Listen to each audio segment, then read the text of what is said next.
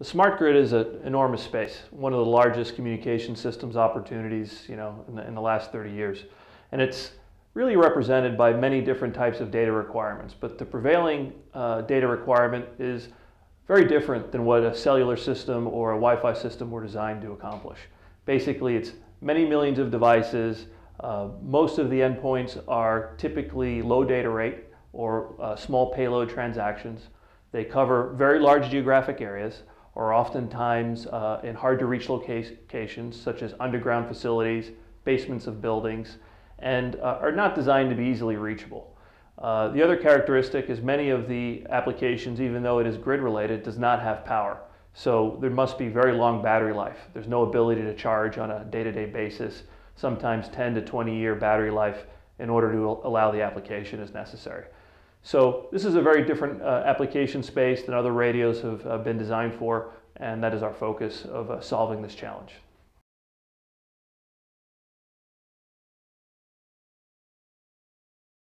Basically what OnRamp has done is completely design a new radio system from layer 1, layer 2, from the bottoms up, design a system that has very high receive sensitivity, which gives us about 600 times the coverage of other radios.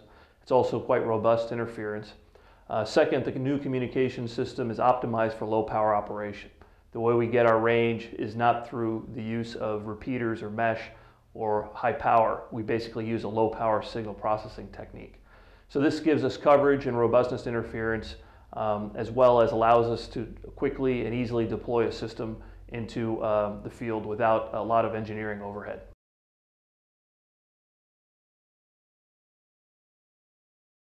Capacity is actually one of the least understood components of a wireless solution in the utility space. It's often confused with the data rate of the device, when it actually means the overall network capacity and throughput as you collect data and distribute data across the entire network. So the problem is with mesh-based system, as an example, the actual throughput of the network is a collection of the losses as the data moves from the meter to the collection device, which can often be quite lower than the peak data rate, on the order of 100x lower, where our system is a direct star topology, which does not have the losses and overhead, enabling a throughput comparison that's many orders of magnitude superior.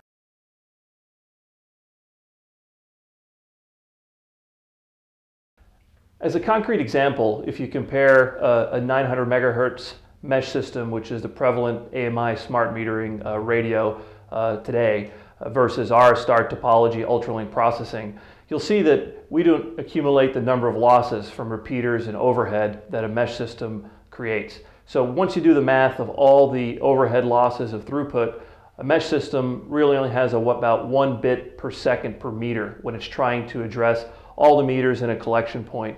So that really throttles the network performance.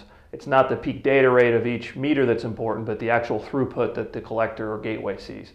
On comparison, our system works in a star topology, is far more efficient of collecting meter data from those 1,000 devices that we can scale to over 10,000 devices with far more throughput, a throughput of 20 bits per second or greater.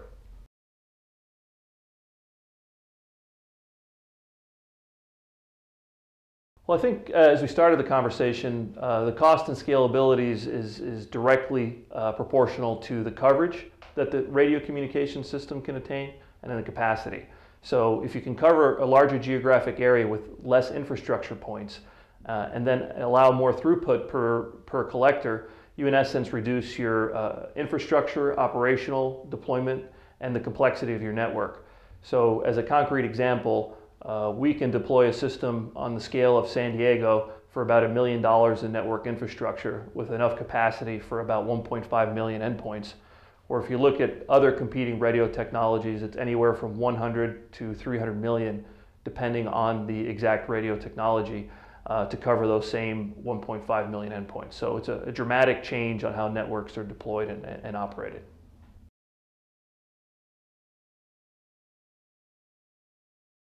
Well, actually, a key point there is that due to silicon technology and radio integration, the endpoint that goes within the metering or sensing device is actually quite normalized. Small differences between vendors, but the price has gotten actually quite low.